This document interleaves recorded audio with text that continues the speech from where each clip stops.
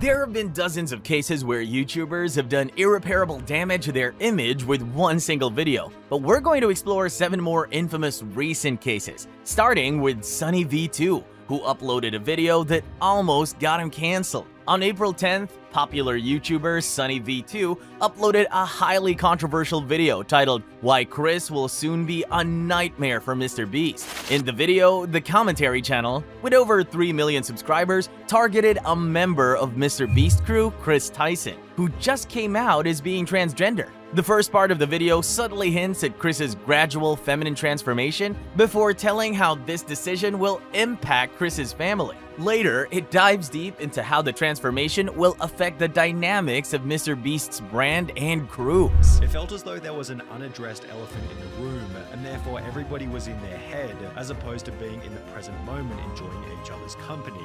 Maybe everybody was simply too busy opening packages, but Chris did make these bizarre jokes about Jimmy being female, making him incredibly uncomfortable. Oh my god, Jimmy, look, they drew you. Jimmy, they drew you so well. It looks just like you. Oh, yes. Oh my god, it's Jimmy. How did fan art? This is what we were looking for. Be brave, be honest, be kind. That is my tagline. However, this video quickly took a controversial turn when it started taking strong opinions about Chris's feminine traits. It further exaggerated the issue by saying that Chris's transition wasn't a personal decision but a business one, eliminating the emotional and human factors. He went on to compare it to Hollywood movies, adding LGBTQ members to the cast to boost views. The YouTube community was in turmoil after Sunny V2 dropped this video. The video gained over 130,000 dislikes, and Sunny V2's subscriber count also began to plummet, losing 20,000 subscribers within a week. Many accused Sunny V2 of perpetuating dangerous stereotypes and promoting transphobia. After the video went viral, Mr. Beast called out Sunny V2 on Twitter, saying, "Yeah, this is getting absurd. Chris isn't my nightmare, he's my friend, and things are fine. All this transphobia is starting to piss me off." Other YouTubers and fellow creators such as Hasanabi, XQC, lashed out at Sunny V2 too. The comments under the video were highly divisive, with comments having a go at him and his fanboys supporting him for sharing his true opinions. However, the backlash was so insane. This prompted the commentary channel to change the video title to "How Will the Chris Tyson Situation Impact Mr. Beast?" This video is the most controversial and disliked on the channel. Some people believe it's the beginning of Sunny V2's downfall, and there's no way he's getting out of it. Sunny V2 responded by saying nothing and went back to posting more videos as if nothing happened, something Irreparable should have done too. Instead of digging himself a bigger hole by uploading a video to deflect after being exposed for faking his content, Irreparable has amassed a YouTube following of over 14 million subscribers in less than 5 years by taking on extreme challenges. To sustain his monumental progress, in December 2023, he decided to embark on a new epic challenge. He uploaded a video titled "I Have to Delete My Channel,"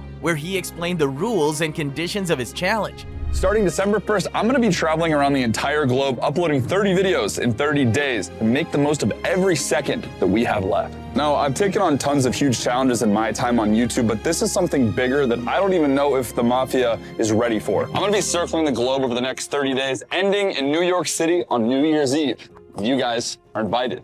But if I miss a day, my channel and all of my videos get deleted forever. You think I'm lying? I gave my personal laptop and my password to Mr. Beast, who is dying to delete my channel.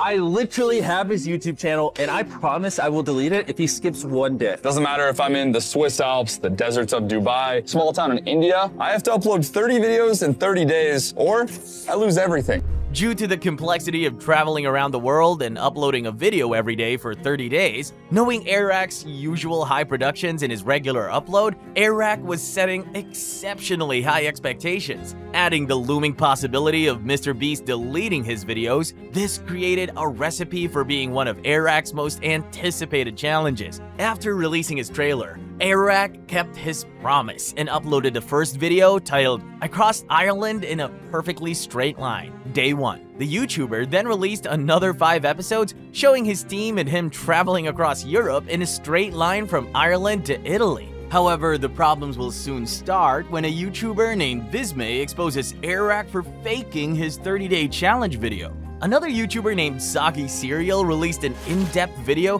proving Iraq was faking his challenge video. Some shots, he claimed, proved it was filmed months before December. These shots included being able to see the date as December on Iraq's watch, them eating meat that expired in September, and being in Switzerland in December and not having any snow on the ground. They also met with several other people across the series, including a group of 50 competitive eaters in Australia. But one of these competitive eaters posted their own vlog from the event onto YouTube on November 18, which proves it was filmed in advance. Iraq had to come clean and left a comment on Soggy Cereal's YouTube video. Yo, appreciate the feedback. We are out shooting the series as we speak, but as I mentioned in the videos, some of them were shot before the series, so we could give ourselves a head start to edit and make the videos as good as possible. Biggest lesson is to more clearly communicate, uploading every day while I travel the world. I think I could have been more clear in the exact constraints for sure. Appreciate the feedback a bunch and hope you guys enjoy the back half of the series.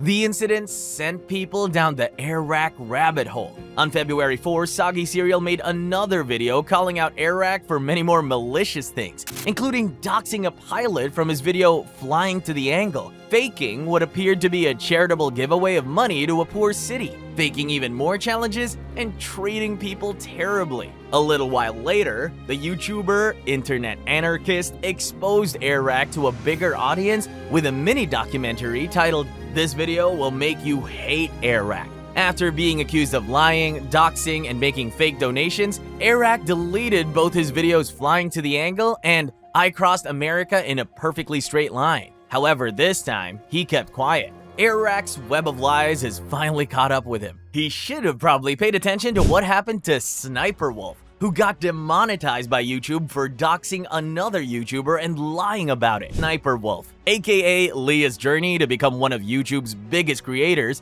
has been filled with controversies. For as long as she has been on the platform, Leah has been making enemies out of anyone she interacts with. She denigrated, created false accusations, and filed copyright claims against any small YouTubers who dared to criticize her. Considering that her current internet presence is built on reaction content, and she often does not credit the people who originally posted the clips she reacts to, it's no wonder that so many people have spoken out against her. One of her famous detractors has been a creator named Jack's Films, aka Jack Douglas, who built a reputation for calling out such a lazy reaction channel. On October 26, 2022, Jack uploaded a video titled SS Sniper Wolf, in which he announced plans to parody Leah's reaction content with his own reaction channel, JJ Jack Films. Jack followed through on his promise and began making frequent uploads to his newest channel, which gained 50,000 subscribers by his third upload. However, Jack would take his criticisms a step further. Instead of just making fun of Leah on his parody channel, on the 29th of June 2023, Jack made a tweet directed at YouTube for promoting and rewarding Leah's questionable content. On the 26th of July 2023, Jack decided it was time to take a hard look at what Leah's low-quality effort content with his video, Let's Talk About Sniper Wolf. Sniper Wolf. You know the phrase, work smarter, not harder? Well, Sniper Wolf does neither. She just steals and doesn't credit anyone, and has become a zillionaire in doing so. This is the official YouTube creators account on Twitter, with over 6 million followers, acknowledging Sniper Wolf as a keynote speaker at last month's VidCon, claiming she gets her ideas from her fans. The pressure was growing on all sides, and Leah would take things a step further and attack Jack's appearance with a now deleted tweet. Jack's constant mocking of Leah will lead to more disturbing allegations being made against her business and her. In Leah's mind, this situation was Jack's fault. If he did not go around questioning her videos and turning the public opinion against her, then maybe all the skeletons in her closet would not have been revealed. Despite the situation being too late to change, Leah still wanted to stand up to Jack and regain some control in this messy situation. On the 13th of October 2023, Leah released an Instagram story that would have untold ramifications on Jack, his family, and potentially every creator on YouTube. She posted a poll on her over 5 million fans Instagram page asking, "Should I go visit at Jack's Films? He lives 5 minutes away from my shoot." To make things worse, she showed up at Jack's Films' house. She also filmed a video of herself outside and posted it on Instagram. All right in front of your house. Come out and talk to me. He has food outside, so he should be out any minute now to pick it up. It's ice cream. On the 15th of October, Jack released a video statement on the incident, urging YouTube to deplatform Leah to prevent this type of behavior from her and other creators. YouTube needs to step in and take action. If this goes unpunished, then it sets a terrifying precedent that you can dox and stalk your critics so long as you have a big YouTube audience. If she truly wanted to talk with me, she could have done so through many other means. But there's one thing you don't do. You do not show up at someone's house. That's simply a line you do not cross. There is zero justification for this. Jack wasn't the only one calling for Leah to get banned from YouTube. The incident inspired a series of videos and posts from influencers and commentary channels, with public opinion largely being in favor of Douglas. YouTube first broke its silence on the situation by releasing a vague statement. "We take safety on our platform very seriously. We're aware of the situation involving SS Sniper Wolf and are actively looking into it." With the public putting pressure on YouTube to take action, they had no choice but to respond. On the 20th of October, YouTube released an official statement confirming Sniper Wolf has received a temporary monetization suspension per creator responsibility policies. Off-platform actions that put others' personal safety at risk harm our community, and the behavior on both sides isn't what we want on YT. Hoping everyone helps move this convo to a better place. Her other channel, Sniper Wolf's Top Videos, has also been demonetized. Some brands, such as G Fuel, distanced themselves from her brand. With Leah's huge source of income gone, she took to Twitter to do a last PR move and apologize to Jack. "Let me start by saying I'm sorry for my recent actions. It is inexcusable. I'm sorry to Jack's Films, YouTube, the entire creator community, and my incredible fans for not being a better example of appropriate conflict resolution. I'd also like to thank YouTube for holding me accountable. I deserve it. Respect the decision and appreciate the opportunity to learn and grow from a true lapse in judgment." Leah's fans were quick to defend her, starting the hashtag #SaveSniperWolf. However, the general sentiment on social media was that YouTube made the right decision in demonetizing her channel, and the punishment was not harsh enough. There's definitely no argument Sniper Wolf could make. Her out-of-control behavior is the reason for her downfall, something she shares with Colleen Ballinger, who experienced one of the worst downfalls in YouTube history. Colleen, also known as Miranda Sings, had a successful decade-long career in entertainment. She transitioned from performing at Disneyland to becoming a popular singer, actress, and comedian, selling out theaters, securing her own Netflix series, and earning multiple awards. During this time, Colleen amassed an impressive 20 million subscribers across her various YouTube channels. Her humor and style appealed greatly to a younger audience, who admired and looked up to her. However, beneath the surface of her comedic persona, there were troubling allegations. In April 2020, a former fan and intern named Adam McIntyre uploaded a video titled "Colleen Ballinger, Stop Lying," accusing Colleen of inappropriate behavior, including sending him lingerie when he was underage. Colleen responded to these allegations in May 2020, initially receiving support from her loyal fans. However, as time passed, more former fans came forward with similar accusations. Despite the mounting evidence against her, Colleen failed to address the situation appropriately. Instead, on June 29th, she released a video titled "Hi" on her vlog channel. In that video, Colleen addressed the controversy by singing and playing the ukulele. She appeared to deny the allegations as she sang. Years ago, I used to message my fans, but not in a creepy way like a lot of you are trying to suggest. It was more of a loser kind of way.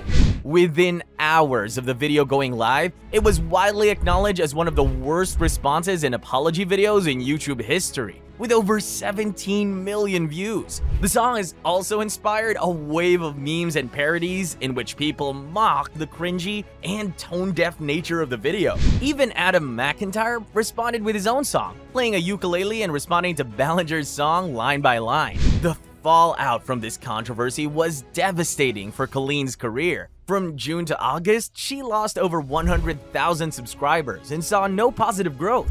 Several of her channels saw a significant decline in engagement. She was forced to cancel a planned tour in 2023, and some brands distanced themselves from her brand. Despite attempting to return to the internet as if nothing had happened, Colleen was met with continued backlash. serving as a reminder that her actions had not been forgotten. While Colleen Ballinger has still some support after her apology video, the same could not be said about Gerard the Completionist, who lost all his reputation after uploading a controversial apology video that threatened other creators with legal actions. Nobody had a bad word to say about Gerard. He was always seen as a friendly and outgoing guy. However, his fun-loving image will be questioned when his charity organization, the Open Hand Foundation, came under scrutiny by Carl Jobs and Mudahar from Some Ordinary Gamers. They revealed that the foundation hadn't distributed any of the $600,000 raised from viewers during Gerard's annual indie fundraiser, or from the foundation's golf tournaments,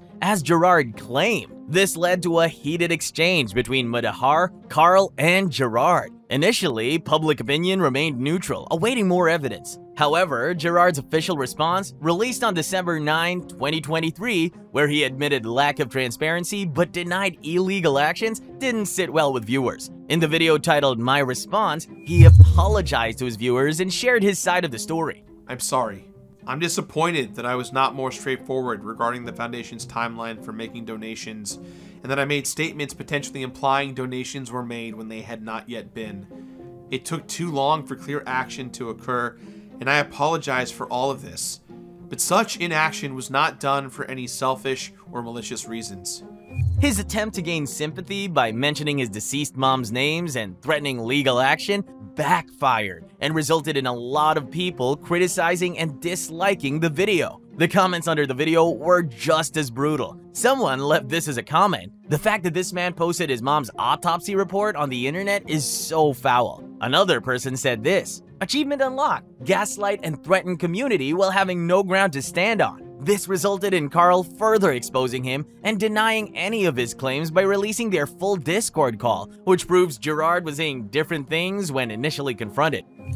The last thing I want to do is ruin the legacy of my family, of my mom and her memory, especially because this is such a personal thing for the last 25 years of my life. You know, I'm not trying to be like, do you guys want money to help me hide this? It's not what this is at all. I'm just asking from a humanity perspective of, like, if I am the target of this, I have 20 mouths to feed. I have sponsors. I have a business. I'm trying to make video games. I'm trying to get out of content creation so I don't have to worry about YouTube anymore and do better things in the world. And I just know, because of my track record of things like G4 exploding, me being friends with JonTron when he was a racist, you know, I've been a part of, like, you know, Pro Jared, like, pulling one thread about the charity thing is going to upheave my entire life in a way that scares the living crap out of me. And I don't want to go home tonight and tell everyone, hey, there is a gigantic thing coming to claim my career, and you all have to close down and find somewhere else to do. I know this is me to say this. I'm not trying to ask for sympathy or anything, but this kind of stuff, I mean, I've been following your guys' stuff for years. The stuff with Billy Mitchell, Carl, the stuff that you've done, Mudo, with tons of content creators over the years. Like, there's no nuance to this. People are going to see this and they're going to immediately go, that Gerard guy who's been nice to a bunch of people actually isn't very nice overall. Him, let's get rid of him. After the release of that Discord call, Gerard not only lost the trust of his viewers, but also over 80,000 subscribers, and his latest videos received significant dislikes. In the end, Gerard could not survive his first major controversy. Therefore, Gerard should have gotten some advice from True Geordie, who managed to stop the damage done to his reputation after making a silly joke on a live video. True Geordie, aka Brian Davis, is an English YouTuber who became well known after his first video, A True Geordie's View on Nile Ranger, went viral. The YouTuber first focused on uploading Premier League games and reviewing the football weekend actions. He has since covered a wide range of sports and trending news. He has built up a following of over 3 million subscribers across his 3 YouTube channels and podcasts. Furthermore, he became famous for speaking his mind on any issue without any filter, which landed him in trouble several times and caused arguments with famous people such as Logan Paul and Conor McGregor. However, a couple of years ago, one argument completely damaged True Geordie's brand and reputation. True Geordie and Andrew Tate's disagreement started when True Geordie insulted on Twitter the woman working for Tate's webcam company. Tate defended the woman, saying it was wrong to insult people you don't know. This made Tate angry, and he challenged True Geordie to a boxing match. Later, Tate got hold of screenshots showing True Geordie and his partner's intimate messages. Tate mentioned this during an interview, which further fueled their disagreement. So when the opportunity came up during Tate's disturbing private allegations and eventual arrest, True Geordie played the investigator, letting viewers in on the news as it unfolded. So I'll leave it at that. Obviously, his defenders will be there in the comments, battling hard, defending the soldier of the light. True Geordie even got a Romanian ex-convict on his show to talk about how corrupt the Romanian justice system was and how Tate may want to bribe his way out of prison. I'll start off with what the outside world are saying about this Romanian justice system. A lot of people, are wondering what it'll be like for him. Is it corrupt? Can he just pay his way out of this situation? Andrew Tate himself said, "I'm going there because the laws are relaxed." But all that was nothing compared to what True Geordie would do on November 2022. Even though Tate seemed to be doing a good thing, like finding religion, True Geordie couldn't find a place in his heart to let the man have the win. So during a live stream, when a fan asked if True Geordie would fight Tate, he said this. Are you fighting Andrew Tate? Mate, come on. Andrew Tate got God on his side now. There's no way Brian would win that. Although I would gladly blow myself up, take that back with us. I'm just saying, if he really wants to prove it, do the right thing. Let's see how about that life you really are. Yes, although, not all Muslims. The internet was set on fire. Islamophobic, terrible person became True Geordie's new media tags. Due to that joke, True Geordie lost his sponsorship deals with Gymshark, MyProtein, and PokerStars, then got banned from Twitch. He uploaded a first video apology, which was not very well received because most people felt it wasn't genuine. He then uploaded a second one, which was better received. Despite this apology, the cascade didn't stop there. Lawrence, his friend and co-host for the True Geordie channel and The Kickoff, the football commentary podcast, left. The other members of his football podcast, including Rory, Bouvet, and Adam, also left to start a new channel only a few months after the Islamophobia controversy. You guessed it, it's a football commentary channel, a straight-up copy of The Kickoff. They christened it The Club, a club of traitors more like. Even True Geordie doesn't see them ever reconciling. True Geordie was able to overcome this hiccup and still maintain some kind of popularity on YouTube up until this day. However, the same cannot be said about Jack Doherty, who became the most hated YouTuber on the platform after he uploaded a video of him harassing a random stranger on the streets. Initially, when Jack first started his YouTube journey in July 2016, it wasn't always about causing drama. It was about making pranks and cool challenges videos, like any teenager his age will do.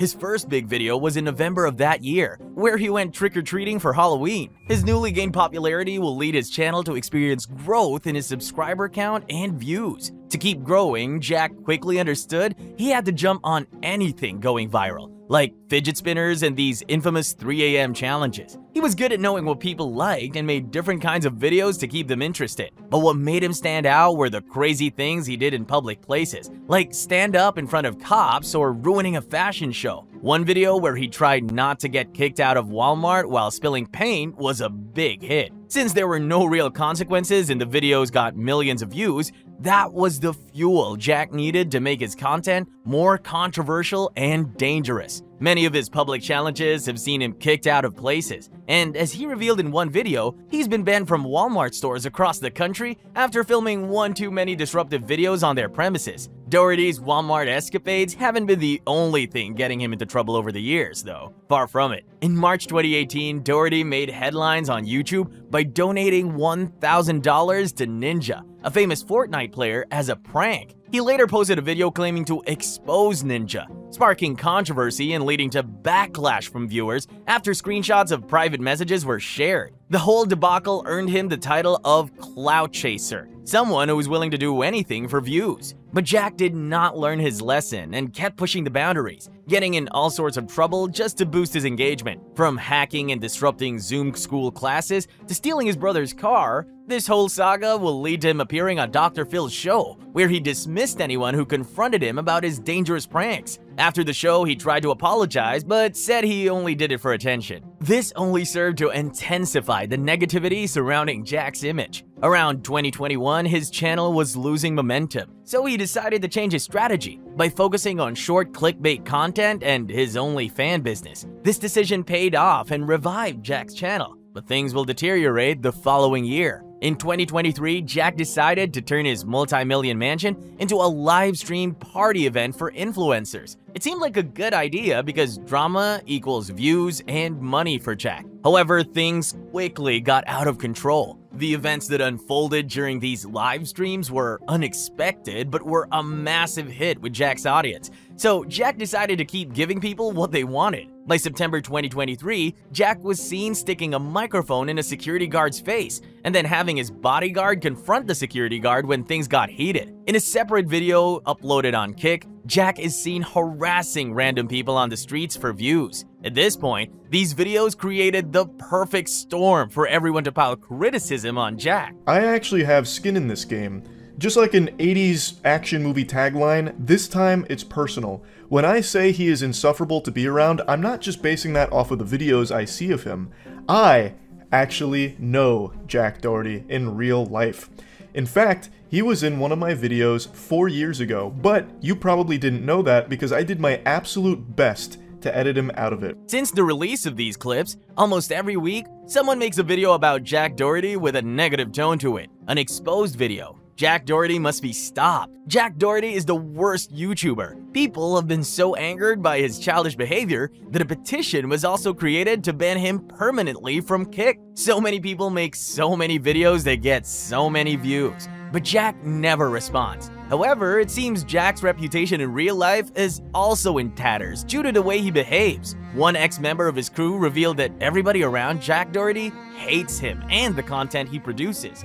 Everyone sees the lavish lifestyle, the cars, the girls, the jewelry, the clothes. He has it all when it comes to the surface. But when you actually dig deeper and see what he has to do in order to live the lifestyle he has, most people wouldn't trade what they are doing for him, especially knowing that he wakes up, he pops all day, every day in order to function. And if he doesn't know how to act. He can't get out of bed. And most people will never see that side of him.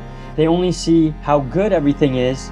But when you actually break it down, no one around him likes him. His brother doesn't like him. Almost everyone in that house says they hate him, but when it comes to being in there, they stay because money makes the world go round. However, despite all these controversies, Jack Doherty has no plan to stop anytime soon. So we just wait when he will be canceled for good. Don't really have much to worry about. I kind of set myself up in the best way possible, but still, I don't think that's even enough right now. I still want to keep going because, you know, obviously the more money you make, the more your lifestyle costs and the more you want, and you just always want more.